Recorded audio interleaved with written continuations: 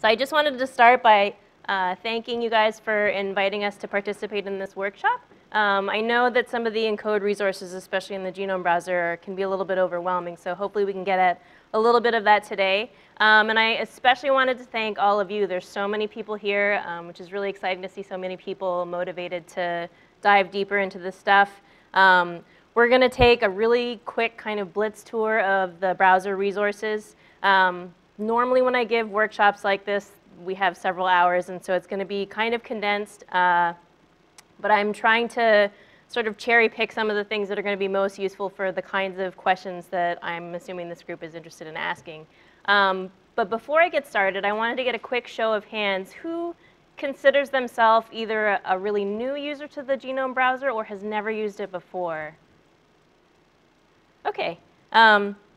Not nobody, but not everybody, so that's good to know. So the first thing that I always like to show is just this summary of resources for finding more information later. Obviously, there's only so much that I can show you in an hour. We have a lot of great stuff up there. There's a wiki with documentation on the genome browser. Some of you may know that we maintain a mailing list where you can write in, and no question is too basic or too hard. As somebody that has done some of the work supporting the mailing list, we've seen sort of our fair share of every type of question imaginable. And to that extent, if there's a question that you have, there's a good chance that it was also asked before. So if you don't feel like waiting for a reply to your email, an even better approach is to search through the archives and see if somebody has had the same issue and see if we maintain a full archive of all the questions that we've answered before. So it's a pretty rich resource for getting at things that you might be having trouble with, if something doesn't behave the way you expect, if you have questions about the data that you're looking at, anything you can imagine, there's a good chance it's been asked before. We also maintain a training page where there's links to various resources. We recently launched a YouTube channel earlier this year with a few tutorial videos on how to use the browser for various things. And we also have a Twitter where we announce new releases of data and features. So if you want to keep up to date on that kind of thing, if you're on Twitter, check that out.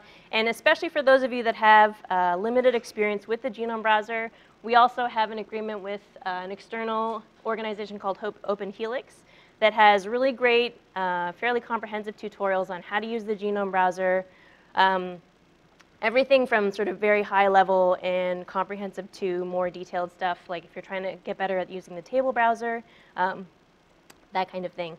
So since I only get an hour to talk at you about this stuff, the coolest thing that I'm telling people about these days is actually this thing called Genome Browser in a Box.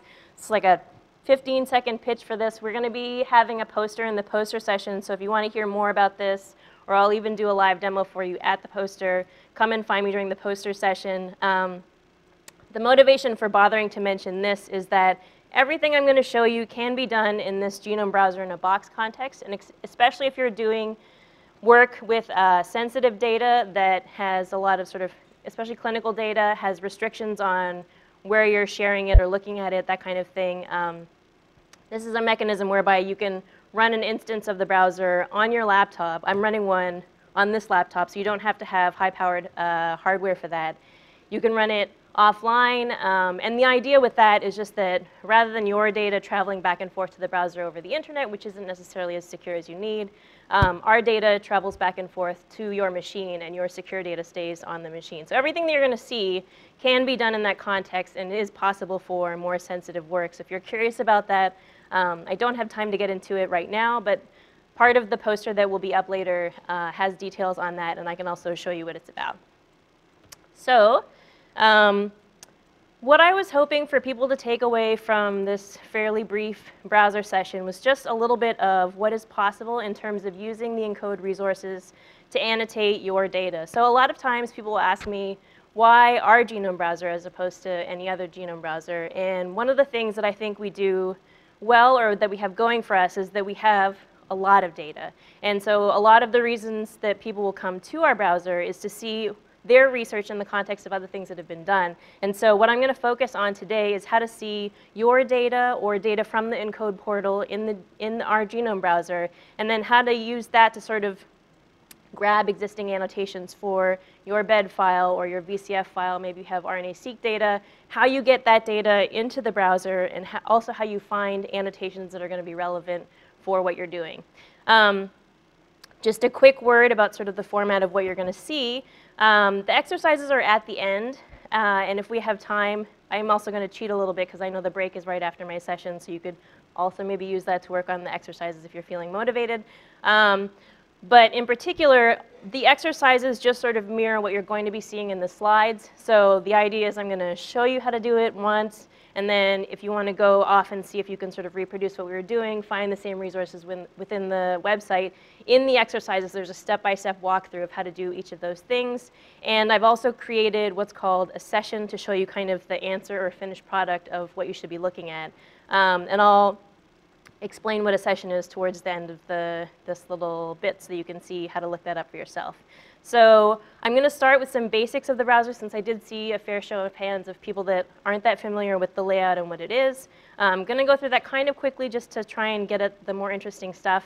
And then we're going to talk about a couple really new tools that we've launched within the past couple years. One of them is very hot off the presses, which seems to be the phrase of the day, which is great for grabbing annotations from multiple different data sets to annotate, especially if you have a positional data like a bed file, especially something like data you might be getting out of your stuff like peak calls. Maybe you want to find all the SNPs that overlap with the regions that you're interested in. Maybe you want to find the genes that overlap with the regions that you're interested in. This is a mechanism for collecting that all into one place. So in a very quick and fast-talking nutshell, that's what we're trying to achieve with these next few slides. And then we're also going to talk about track hubs, which you may or may not realize it, but you already saw when you saw the stuff in the portal demonstration, because the thing that they were using is a thing called track hubs. And that's the mechanism whereby you can display stuff in the browser, but have that data be hosted somewhere else, such as Stanford, for example. So in looking at the main display, hopefully this image is just generally familiar to most of you. And for all of these slides, where possible, the URL is listed at the top in case you want to try and follow along. As was mentioned previously, the slides are available online, so you can go look them up later. I mostly just want you to kind of see what's possible, see where we're visiting, and then when we get time at the end, you can go and see if you can walk yourself through the same steps. And obviously, you don't have to use the toy example that's in the exercises. Feel free to try your own data set or your own list of genes, that kind of thing. I just picked a couple sort of workflows that I thought might be of interest to people as a mechanism for getting a tour through two tools that I think are pretty relevant for what you guys are trying to do. So looking at the main display, the thing that people think of when they think of the genome browser is this main screen. I've seen it in some of the screenshots of the talks today. And for those of you that don't know, as was also mentioned earlier, when I talk to relatives, people that don't do, I guess I sort of lump it all into one, but people that aren't that familiar with genomics work, I kind of tell people that you can think of it like Google Maps. And so underlying everything is the physical map of the location of everything. And what we have are annotation data sets. And those might be, if you're thinking of the sort of Google analogy, maybe all of the locations of the businesses or all of the locations of traffic data that we might have. And each of those layers of annotation is built upon the underlying map. So each horizontal thing that you're looking at is basically a data set, or what we call a track. And as you can see, just by looking at this one image, with a few of the data sets set to actually display, there are many different types of data, even just within this one shot. And you can tell that because they look different. Some of them are bars, some of them are graphs, some of them are alignments. And that's sort of intrinsic to the kind of data that you're seeing. So each horizontal row you can think of as a data set. And as I was saying, there are different flavors of the different types of data. We're going to talk a little bit about file formats a little bit later in the slides, just to sort of demystify that a little bit. But just to give you a sense of what it is you're looking at. So you're looking at stacks of data sets.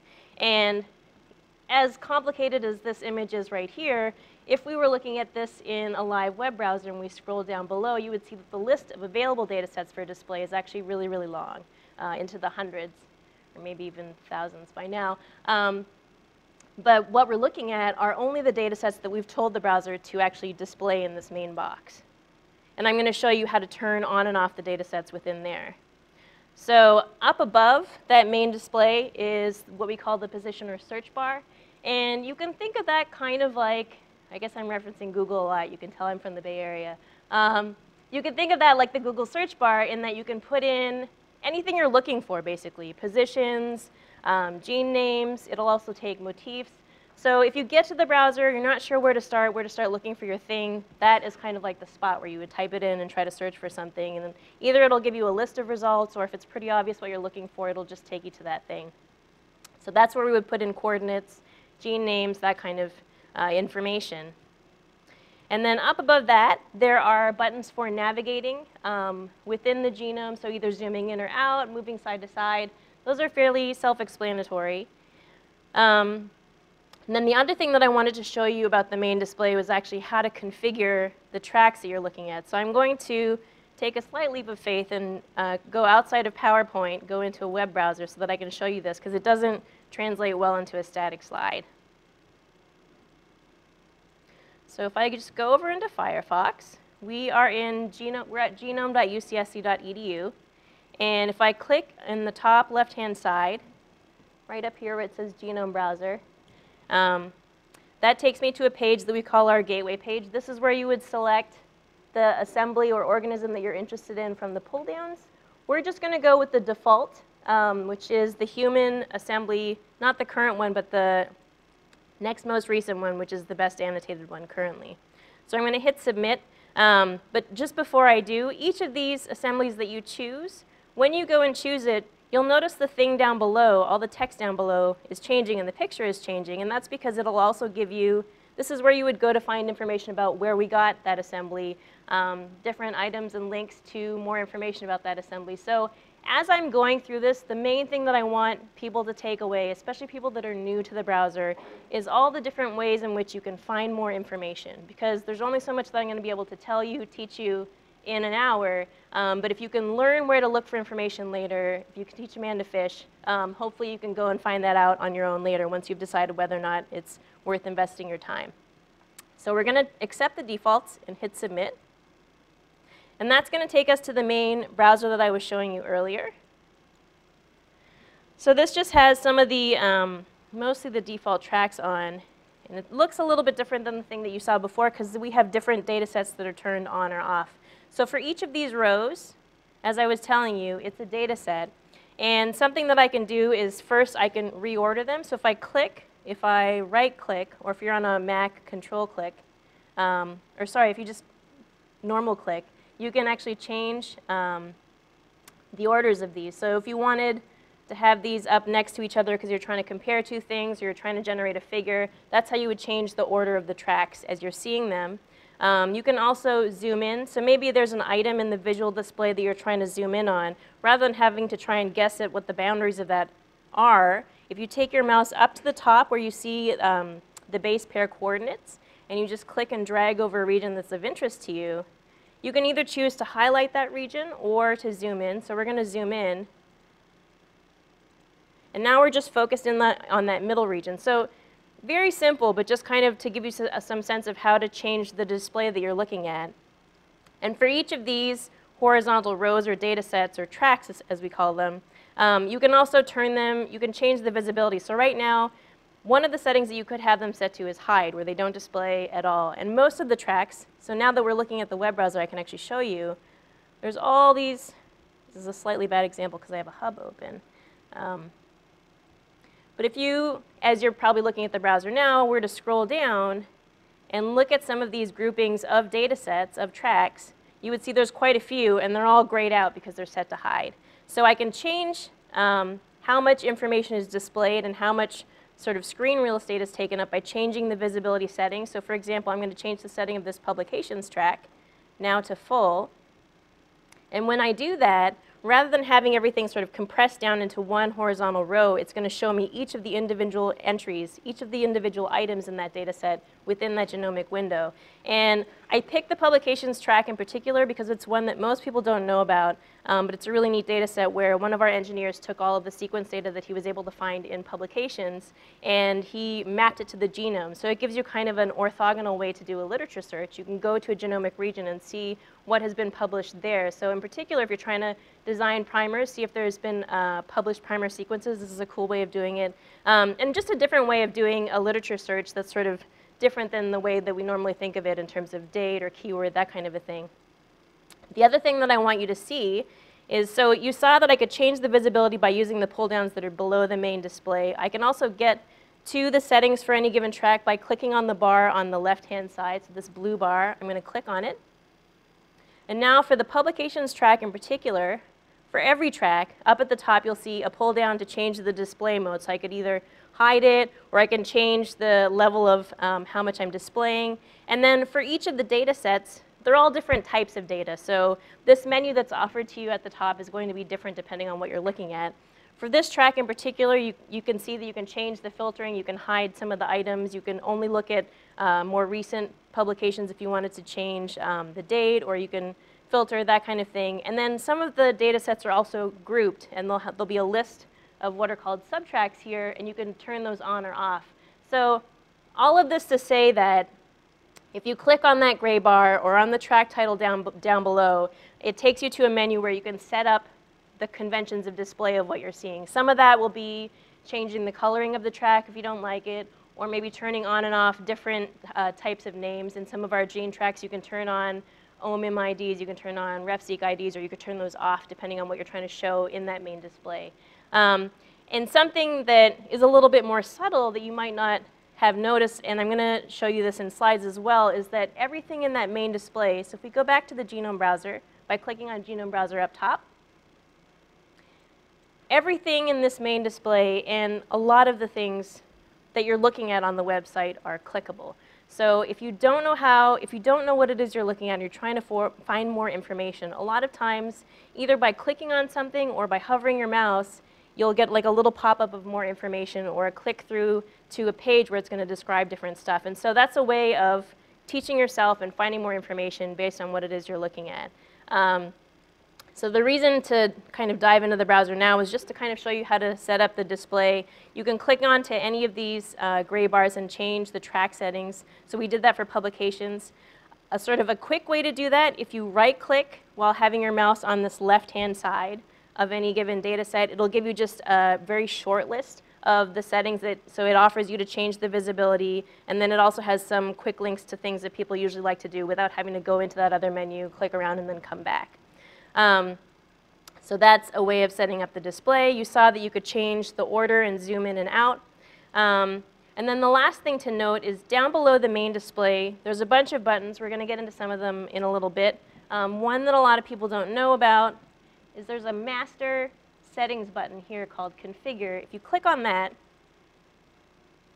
and this is something that'll come up once you're a little bit more familiar with the browser. You don't want to waste your time clicking in different places and then resubmitting. This takes you to a master listing of all the settings for all the tracks, and you just can go in and tweak them how you want them, and then hit submit all at once. So it's just kind of a nice central place to come to for that.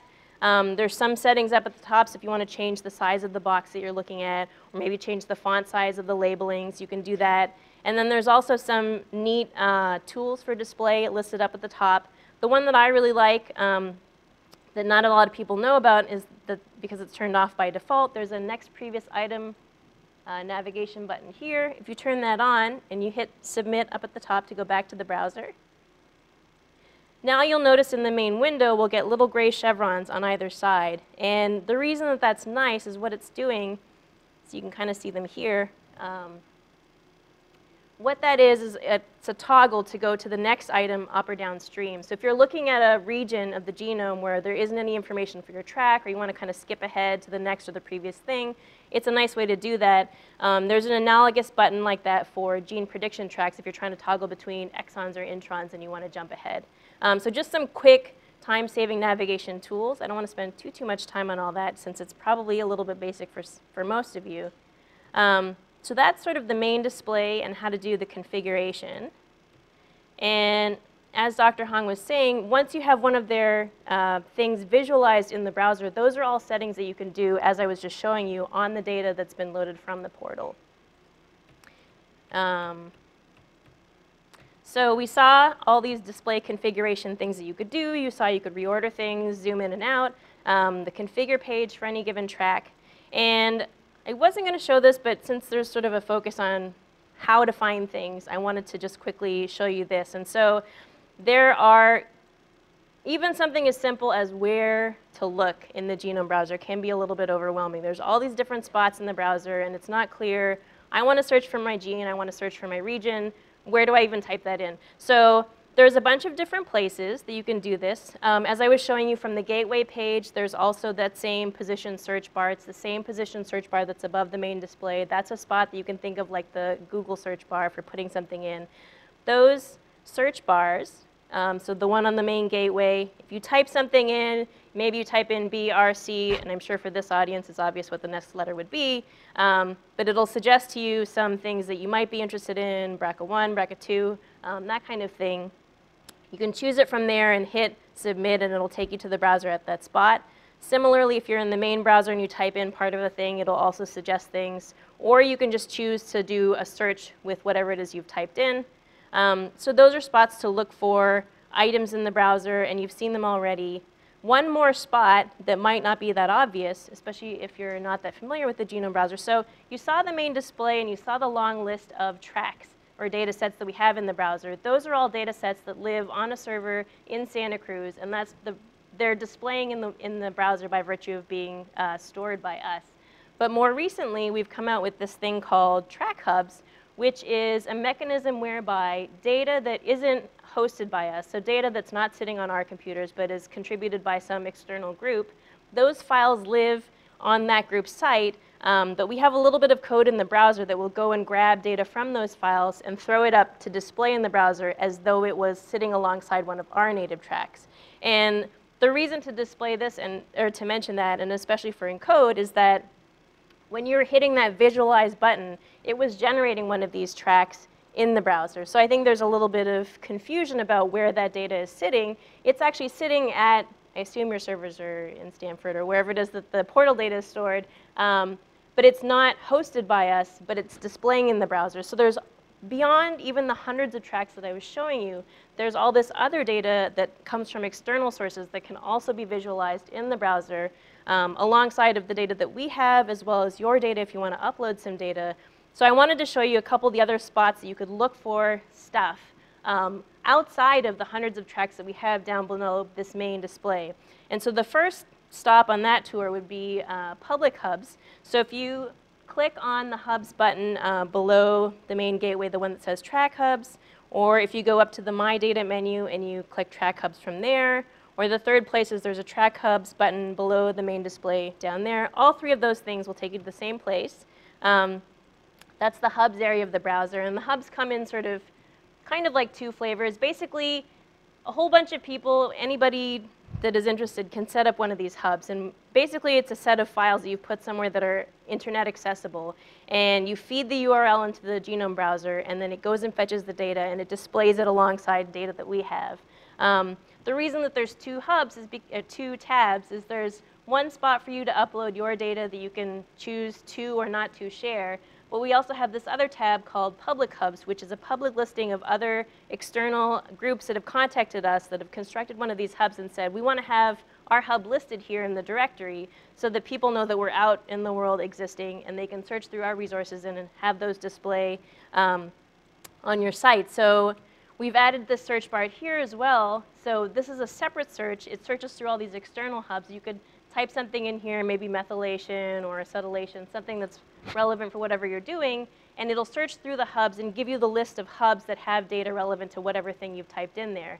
And that's going to be a different list than if you had done the search on our site, which would just be searching our data. And that's especially useful. I've already heard several people mention the roadmap data, and we have a hub from them as well. And there's an ENCODE hub in the listing as well. And so you can go to this site yourself as well if you click on one of those track hubs buttons and see the long list of external sources of data. I think probably most of the people here are working on human or mouse, but also if you're working on something outside of the sort of standard list of model organisms, this is also a nice place to search, because another nice thing with hubs is that they can be done on any organism for which you have the genomic sequence. There's a little bit of setup, but it's not too bad. And once you have that set up, whatever your organism you're interested in, so for example, we don't host information on Arabidopsis. But I'm going to show you in a couple slides that I've set up a hub on Arabidopsis, and once you load that into the browser, it displays as though plants are one of the options in that main pull down. So all this to say, this is sort of spot number 2 that you could search for things in the browser. And then the last thing that I wanted to show you, so those 2 things, you'd be searching for an item in a data set, so a gene, a region, a motif. If you wanted to search for a whole data set, there's a separate search for that. And if you click on what's called the track search button, so you'd be searching for a track, what we call a track, which is a data set basically. You could click on the track search button in the main gateway below the main display, or if you went up to the My Data tab and you chose track hubs, that was not the right thing to say. If you went up to the main menu, there's a pull down to look for, to get to track search from there as well. And what track search looks like is this. This also, I guess, for some reason, we really like offering things in 2 flavors.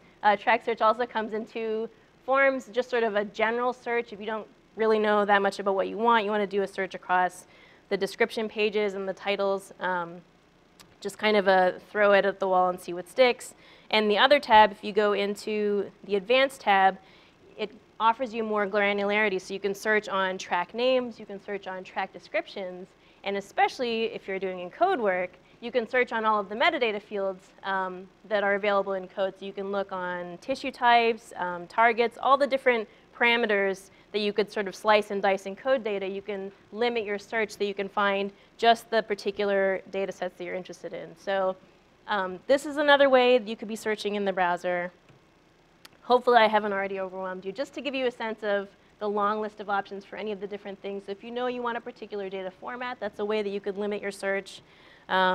Maybe you know you want a particular type of cell or tissue or any of these other variables, geoaccession number, a particular type of mapping algorithm. These are all variables that you can search on in this track search tool. And as you, I'm sure, know from having worked with ENCODE data, it's necessary to have something like this because the data is so voluminous. You can't really scale the way that we would search through our native browser tracks, through ENCODE tracks, just because there's so many of them. And so you could go to the portal and find something that way displayed in the browser. If you're trying to find something in among our data, you could also use the track search. So just some ways for you to find stuff in the browser. If you're trying to search on more than one thing, you can click and then shift-click for subsequent things to add terms to your search. So all just ways to kind of explore in the browser and to just give you some ideas of starting points and where to look. So if we get outside of the thinking about track search, the other thing that I think is really, really important to take away from this, if you don't already know, is there's 2 different ways to find more information. So I really want everyone to learn at least this one thing, and that is how to find information about the things you're looking at in the browser. If you can figure that much out, I think you can pretty much figure things out from there. So there are sort of 2 levels of describing things. There's a description of the whole data set, which is usually sort of a high-level view of the methods that went into generating a data set, credits and references for the papers, if there are papers associated with that data set, as well as a description of display conventions, maybe what the colors mean or what symbols mean, that kind of thing. So if we click on, as we saw before, the gray bar on the left, or the track title, it takes us to a thing called the track description. And if we click on an item within a track, so if we wanted more information just about that particular gene entry or SNP or whatever individual thing, that can also clicking on that will also take us to a separate description of just that item in particular. So if I had clicked on the track description, here's an example of one track description, which is a description of a whole data set. And so you can see when we look at one of those, we get the display configuration up top, as I was telling you about, and some text down below telling you what it is you're looking at. If we clicked on an item in that same track, we get something, for gene tracks anyway in particular, we get something that looks more like this, which has information specific to that gene, to that item. So when you're looking at the main display, if you don't know what something is, there's a good chance you can click on it, and especially clicking on it usually takes you to a description page of what it is you're looking at. And this is extra relevant for ENCODE information in particular. Just as I was telling you before, there are track and item level descriptions, and because ENCODE has sort of all these nice groupings, because there are several data sets that have to do with some particular type of question you might be asking, There's also sort of one step higher level of description of all the transcription factor binding tracks or all of the regulation tracks. So clicking on that will take you to one more flavor of description page, basically.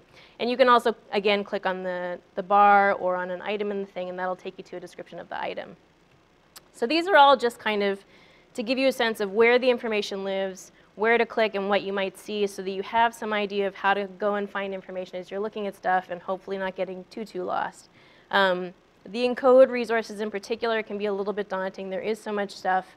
The last thing to kind of note about how ENCODE stuff typically displays in the browser is because most of these studies have been done across several cell lines, several factors, several whatever variable it is, it's not possible to just have a short, 5 to 10 list of data sets at the top of any particular description. So if you click through on an ENCODE track, what you'll typically come to is one of these huge matrices, which is sort of dissecting the data, separating it out into cell lines or factors, different things like that, so you can choose which components or slices of the data that you want, and it's just a way for you to sort of navigate to it. So just so that you're not overwhelmed by what is this matrix thing, that's what it's there for, to kind of organize what would otherwise be sort of a long list of data sets with any given group. And it's particular to ENCODE because ENCODE has all of these things done across broad swaths of different types of variables. So the item description pages for ENCODE things, just like item description pages for anything else in the browser, you would click through and see more description of whatever it is you're looking at for that particular item, as well as it'll also load the description of the whole data set down below. So you can also read about how the data set as a whole that item comes from was generated. And you would get to that by clicking on the item in the main display.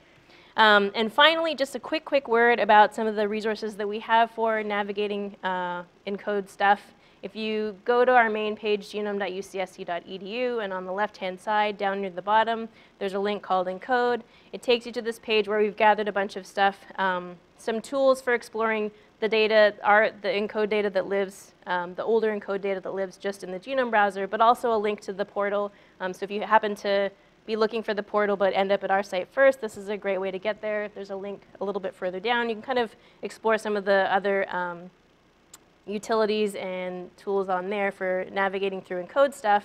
And just one more look at the track search so that you can see that it's a nice way to kind of figure out what you want from the ENCODE data that we have, and also from if you have a hub that's loaded to look through that as well. And so some of those tools, they're specific to ENCODE. They're developed for ENCODE to address the specific problem of having so much data and finding the specific things you want. Usually people want a particular tissue or cell type, and there's just so much stuff. And so really, as was mentioned before, a thrust of now is just of the workshop is to figure out and teach you guys how to find what it is you're looking for, because there just is so much stuff to sift through. So the other thing that I wanted to show you was how to get your data into the browser and what that means and what those things are. Before I can talk about that, I was just going to talk very briefly about file formats, because I know that can be a little bit tricky sometimes. So as we saw pretty early on, just from looking at a basic browser shot, the different types of data, they look different. And you could tell that you're looking at several different kinds of data because one looks like a graph, one looks like bars, another one looks like weird alignment things, maybe you don't even know what those are. And I'm not even going to talk about all of the file formats because there are a lot of them, but just some that are going to definitely come up with some of this ENCODE stuff. So in particular, bed files are meant to sort of delimitate presence or absence of an item. So you'll see them especially for gene prediction tracks, but also I think with ENCODE, you'll see them associated with peak calls. And I think that's a little bit counterintuitive sometimes for some people, because you think peak and you want to see something that visually looks like a peak. But for these data types, what you're being given are the determined positions of where the peak starts and where the peak ends. And so for those files, even though what you're picturing when you think of peak is something that looks more like what we call a wiggle file, which is a graph, what you're actually getting is just a bar that delimitates where this peak is. And we'll see that in a couple of slides. So bed is just typically bars. You can vary the height of the bars. You can have little chevrons showing the direction of transcription, but basically just showing you where something is located. It's giving you a location. The wiggle format is giving you some sort of signal strength, GC%, methylation levels, acetylation levels, different kinds of things like that, but it's giving you some sort of continuous information. Something else that'll come up a lot in NGS analysis, BAM files, they're alignment files that'll come out of RNA-seq pipelines, different things like that, and those tend to look more like this. And then finally, VCF, variant call format, for delimiting variants that you found and where they are. And I'm not sure if you can see it because it's so small, but each of these little things is showing you the alleles at that position for that variant. And if you click through, as I was telling you before, you can click through on any of the items. If you click through, it gives you more information about alleles that were found and allele frequencies and that kind of a thing. And so just sort of in one snapshot, you can see what these 4 pretty major formats look like. If you wanted to load this image and see what it is, and this is in the slides as well, I've made a session. For those of you that are familiar with the session tool, you'll know how to load that. I'm going to show you when I start into the exercises how to load a session, and then you can come back to this URL if you really want to kind of see this image again. And not to belabor it, but just to reiterate the difference between the different file formats. With the wiggle, we have some kind of signal strength. Good examples, DNA's hypersensitivity, also ChIP-seq signals. And then something that can come out of that, there's often an associated bed format file, which we think of as the peak calls. And those are the locations of where the peaks are, so where the peak starts and where the peak ends. And so what you end up with is one of these bars that's showing you a location, even though what you're thinking about is signal strength. BAM files, usually for alignments, most commonly encountered if you're looking at RNA-seq stuff. And finally, as I was saying, variant call format for SNP data, indels, copy number variants, structural variants, that kind of a thing. And the last thing to say about file formats is that, so you'll remember I was telling you about track hubs, and those are this sort of weird thing where you can display stuff in the browser, but that data, the files underlying the data, don't actually live in Santa Cruz. They live somewhere that you put them on the internet. And so for a particular subset of all the different file formats you could have, these 4 are certainly not all of the file formats that you can put and see in the browser, but these 4 in particular, because a lot of the data now are occurring in these huge, huge files, it's been necessary to generate this mechanism whereby you could display them in the browser and see them in real time. If you're not used to thinking about these computing problems all that much, it might not be that obvious, but when they get to the size that they are for these types of file formats, it's not possible for you to upload the whole file to the browser every single time you're trying to move to a different region. If the browser had to read in your whole file just to then grab whatever piece it was, whatever genomic region you were looking at, it would take too long, and the image wouldn't respond in real time the way you're used to browsing the internet. So as a consequence, or just sort of out of that, came this need for this subset of file formats, which are called indexed file formats, which are basically these file formats that are optimized for larger data formats where they've been indexed. And so what the browser will do is when you give the URL to the location of the actual file, the BAM file, the VCF file, Big Bed or Big Wig, you put that URL into the browser, and I'm going to show you in a couple slides what it means to put it into the browser. The browser then knows where that file lives, and it just goes and grabs the snippet of that file that's relevant for whatever spot you're looking at on the genome, so that the whole file doesn't have to travel back every time, because that would be too expensive. So for indexed file formats, as we saw, let's go back one more time. BAM and VCF are already in their own kind of indexed file format. BED and Wiggle format have existed since the ages they're older, and so more recently that we've developed Big Bed and Big Wig formats, which are the indexed version of those same things. So conceptually, and the picture that you should have in your mind, it's still this same, the data that comes out the other side still looks like this. Wiggle looks like a graph.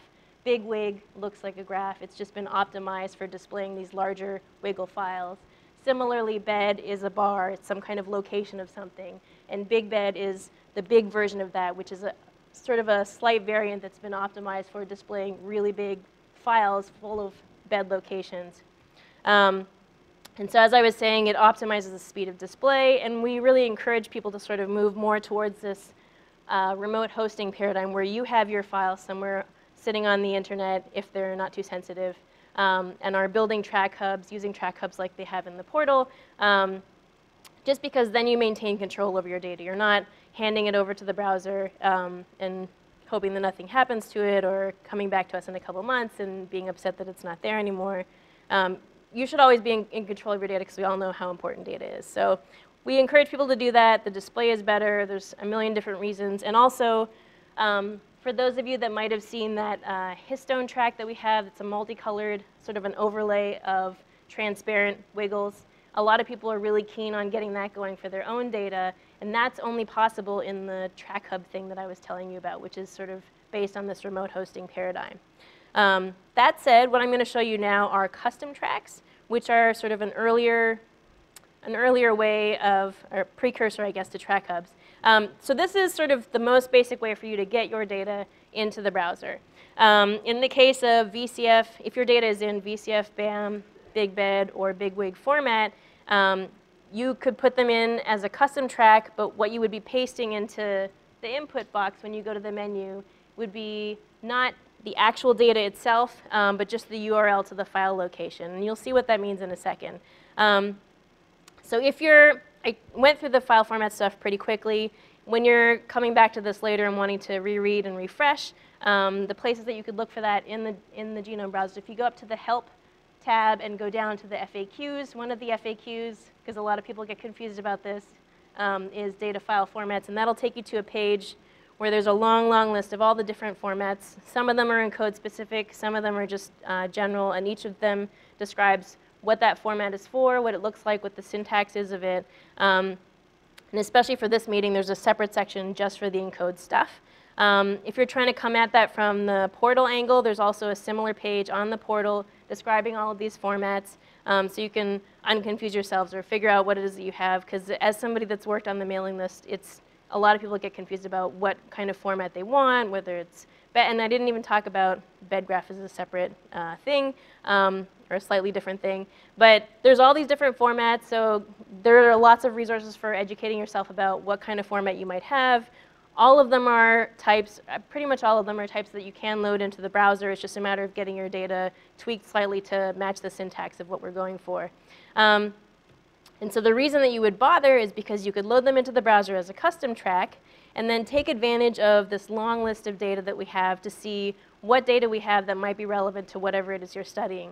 And so for that, we have something called custom tracks, and you can get to those by clicking on one of three places. There's a custom tracks button below the main gateway, below the main display, or if you go up to the top and you click on My Data and Custom Tracks, those all take you to this one menu that will look like this. And the custom tracks entry spot, there's a blurb of text up at the top with a hot link to each of the different file formats that are accepted and documentation about that format. So, the time that you would actually be thinking about what format do I need would be when you go to upload a custom track. So there's a link there for you already. You don't necessarily have to go and find the file format document on its own. And you could click through to one of those, and it would show you how to set up your custom track if it's BED, or how to set it up if it's BCF or BAM. And each of those help documents looks a little bit like this. There's going to be a description of all the different fields in that particular format, and then down below that there's usually a toy example of that format, so you can practice loading that format of data into the browser and convince yourself that you understand how it works before trying it with your data, which is probably going to be a much bigger file. And how would we actually load something into the browser? You would grab your data. So in the case of a really, really simple example of a BED custom track with just one data point in it, it would look something like this. Nominally, I have to give it this first line, which is kind of like a header line for those of you that are familiar with that language. You have to tell it, basically I'm putting a data set into the browser. So I have to tell the browser what I want to call that data set, so I give it a name. And you kind of give this little declaration to tell it, I'm going to give you a chunk of data. And then this one line is actually basically one thing in this data set. And this is enough to make a custom track, a thing, basically a data set with one thing in it, in the browser. And if I pasted this into this box and I hit submit, it would look like this little chunk of the browser display down below. And as I was telling you, bed makes bars. And so when I load that into the browser, it looks like this black bar. Not that much to it. It labels it as gene 1. It's not very interesting, but it gives you a sense of what the process is. You would paste something into that box, and it would appear in the browser in some fashion. In the case of bed, it's very simple, and because it's not big bed, it's just bed, we're actually loading the data. When I paste this line of text, this is the data. If I was loading something that was big bed, rather than pasting actual data in here, actual locations of things, I would instead be putting in a URL to the big bed file. And so especially if you're doing a lot of the peek call stuff, I think you'll probably have that set up somewhere. And this would be the mechanism whereby you're trying to load stuff into the browser. I think tomorrow you're going to be seeing, I think it's called Chrome HMM. Sorry if I'm butchering that name. But I ran through the demo that was sent out. And one of the outputs is a list of custom tracks you can then visualize in the browser. So now that you've seen it, you know how to load a bed custom track into the browser. You can try that out. And you can also see, you can click through to the output from that and convince yourself that the output you're looking at is of the same format as this, just that there's more lines of data. So great, we have a bed in the browser, so what? Basically, we've told the browser, here's a position, a region that we're interested in. Or maybe we have a list of regions. Hopefully, we have a list of regions that we want to grab data from. So maybe you've run an experiment, and it generated some signals. And from the signals, you decided where the peaks were. And now you want to know, well, what overlaps with my peaks? Because that's what's biologically interesting. What are the SNPs that fall where my peaks are? What are the genes that fall where my peaks are? And so we have other slightly more antiquated tools in the browser for doing that, but we very recently released this thing called the data integrator. It's on the poster that I'm going to be showing at the poster session. You can ask about anything in the browser when you come to the poster session. I'm not going to say no. But this is certainly the most recent and most interesting because you can load one of these bed files into the browser, and then you can go to this thing called the data integrator, which you would get to by going to the tools menu, clicking on data integrator, and it'll take you to a menu that looks like this. And so what this is basically it has you choose some data sets from the browser to add to whatever output you're getting. So as you're sort of envisioning it, think of sort of a table. And so you have your list of the first few columns are the coordinates of all your regions of interest listed. And now what you might want are all the SNPs that go with each of those regions, or maybe all of the genes, or all of these some other ENCODE data that we have within the browser. Oh, yeah. Oh, no, just that I have 5 minutes. Sorry. So you would pick them from here, and that's how you could annotate your bed file. I'm going to speed up slightly to try and get the rest of this in. So you could pick them from these pull downs, and you would hit add, and you can kind of walk yourself through the exercises to see the steps in using the data integrator. And the other thing I'm going to show you in a second is the variant annotation integrator. And it's kind of similar in that you can walk yourself through the exercises that are in the slides so that you can see how those work. Basically, I'll just skip ahead to what the baked cake would look like if we were on a cooking show. So you go through and you pick the stuff that you want in your output. Remember, I've put in my list of regions. And now what I want is, so there are my list of regions that I uploaded as a custom track, imagine. And now maybe I wanted the genes that go with that. Using the data integrator, I've added these columns. And this might not seem that magical, but what you can do is you can add up to 5 different types of annotation to your thing. So you could also have the SNPs, and you could also have the something else that we have a data set for in the browser. So especially if you have bed data like that, it's a great way for getting at that. And then very, very quickly, I want to tell you about if you had a VCF file and you wanted to annotate that. So remember, VCF is one of the things you can load as a custom track in the browser. One of the exercises walks you through how to do that. This is an example of what a VCF custom track might look like. The only thing to draw your attention to is just down at the bottom. Notice that a URL is part of the input, and that's, as I was telling you, you would have your VCF file sitting somewhere that the internet can see it. So we would paste these things into that custom track box, and it would load it into the browser. Once you've done that, you can go to this tool called the variant annotation integrator. And the way to get to that, you go up to tools and you pick variant annotation integrator. And each of these sort of click-through steps is also in the exercises. And once you get to the interface, this is what it looks like. And what you do, and this is the thing that I wanted to actually show live in my last like 2.5 minutes. If you go up to tools, pick variant annotation integrator. And I personally think this is very slick. For any of you that have wrestled with a table browser, you might recognize the subtlety of why this is so magical compared to the way that it used to be back in the day. But you would load your VCF track into the browser, and then it would appear in this pull down of things that you could choose. So I have already loaded a toy example in there. That's my VCF custom track, so maybe you have a VCF file from your data analysis. And then there are all these annotations that you add in. You could pull in transcription factor binding sites, which is an ENCODE data set. You could also pull in functional implications of your variants, so whether or not they fall within coding regions, UTRs, that kind of a thing. So each of these things hosts a whole section of things that you could add to the annotation. If I just take all of the, and if you work on cancer, we also have cosmic annotations as well. So you can add them or not add them. And then we're going to just check out what the output looks like. This gives you a little warning that you're not supposed to use this for self-diagnosis for legal purposes. And what it gives you, basically, is a big table where you've got your variants listed on one side, and then all of the different annotations that you've chosen to include in the output. So you could include gene names, where your variant falls, and it kind of pulls it all into one place, which I think is sort of really slick and easy to use. It's nice to have that all sort of in one place.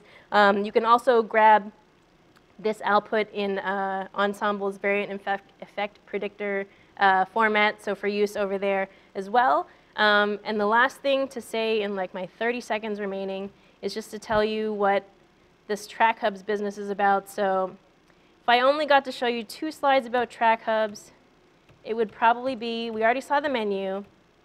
What you need to make your own Track Hub, you need data, obviously, in one of the formats that Track Hub supports. Remember, it's Big Bed, Big Wig, BAM, and VCF, at least for right now. You need a couple of text files that tell the browser where those files live and how to name them, that kind of thing. And then if it's on a genome that we don't host, you would also need the genomic sequence. And so sort of schematically, this is what that might look like. You'd have a directory with some of these files sitting in them. And I'm going to show you an example in a second so you could see what this is. So I give this demonstration to a lot of audiences where they see me coming from UCSC and assume that I'm like a high-powered bioinformaticist, and that's why I'm able to make a Track Hub. And that's actually not true. I'm a biologist by training, and if you can just be comfortable moving files around a little bit, this technology is very accessible. And it's great because you can do things like having the fancy multicolored wig overlay. You can organize tracks into big subsets that you see in ENCODE, all these kinds of things, and they're all possible with Track Hubs. And if you work on an organism that we don't even have in the browser, you can load that into the browser and have it display as though it was one of our tracks. So just to show you what a hub looks like, if I grab this URL and I copy it, and now I go up to My Data, Track Hubs, go to that My Hubs tab now, and I'm going to disconnect from the hub I was looking at. Oh, and it's going to do that. That's not right. OK, so we're clicking on My Hubs. And it's loading in a weird way, because I think the internet is slow. And now I'm going to paste in this URL and click Add Hub. So now it's loaded my hub into the browser. And you'll remember we don't host Arabidopsis at UCSC. Now I can pick my hub as though it's one of the things in the database, even though these files live somewhere else outside of the UCSC context. Technically, I work at UCSC, so the place that I've personally stored those files is physically at UCSC, but this is a technicality. So now I'm going to choose plants and click Submit. And so with the files that I've set up, you can see it looks like an Arabidopsis browser, even though this isn't within, it's not something that we're hosting at UCSC as one of our genomes. So for a lot of people that are working on non-model organisms, this is a nice thing, but also if you're working on particular iterations of human genome sequences, this is also something you could attempt. If you're worried about security, come and talk to me about Genome Browser in a Box, because you can actually use that tool in concert with this to run your own genomes off your machine and have them maintained in a private context. So you can see that there is an Arabidopsis browser in here because I've loaded my hub.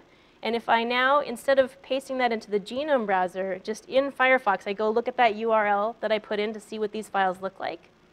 This is that hub file. It's 5 lines long. You can make it in any text editor. It's just a series of what we call name value pairs. So we tell the browser what to call the hub, what to put as the label, and who to list as sort of the reference contact if it breaks. And then it has a couple pointers to other files. If I go up one level to look at this directory to see what's sitting in there, there's a couple other small text files that you could see are quite short.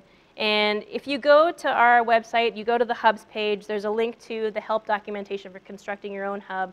There's a template, which is this plants hub, and you can kind of mimic that and use it as a template for your own data if you're trying to set up your own hub.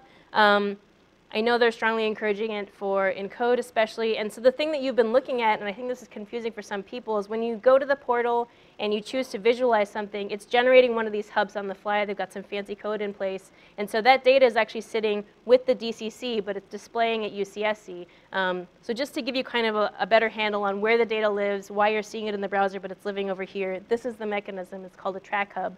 And especially if you're setting up sort of a complex suite of files for ENCODE analysis, it's a great mechanism for doing that, keeping everything organized and then having control over updating stuff.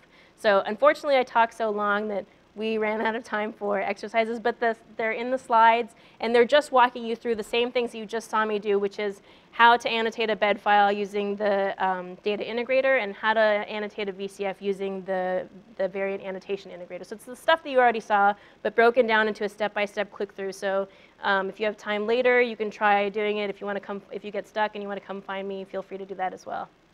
So I think, oh, and I'll get in trouble if I don't show our funding sources. So you can just look at those while you think about if you have any questions. These are the people on our team. This is what we look like. And here are our funding sources. And one final plug, and that is if you have a moment, if you could take this survey that just asks you questions about whether you thought the material was too hard or too easy, things you might like to see in future genome browser workshops. Hit up that survey link. It's just bit.ly and ENCODE workshop, all one word, and it takes you through a very simple set of questions, and it helps us for getting funding for training in the future. Thanks. Can I just leave this?